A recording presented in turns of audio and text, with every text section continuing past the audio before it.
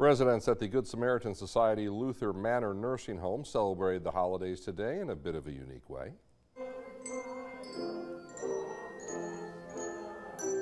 Yeah, there was a bell choir. Prairie Creek Independent Living has been working on a special performance with handbells.